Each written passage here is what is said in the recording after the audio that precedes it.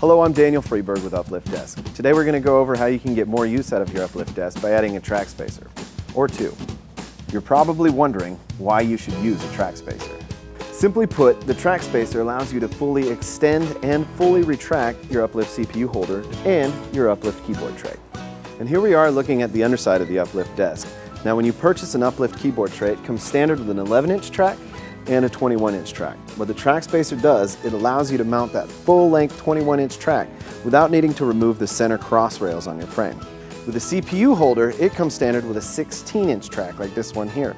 Now, without the track spacer, you can mount it long ways along the back of the desk, or you can move in one of the legs and mount it on the outside of the leg. With a track spacer, you don't have to do that. The track spacer allows you to bypass the center supports for the desk and mount it right wherever you'd like. Personally, I like to mount it on the inside, right inside of the leg, puts it in a nice accessible position and gives you plenty of adjustment. So what are the benefits of the track spacer? The track spacers give you more options for mounting your accessories and frees up more space underneath the desk.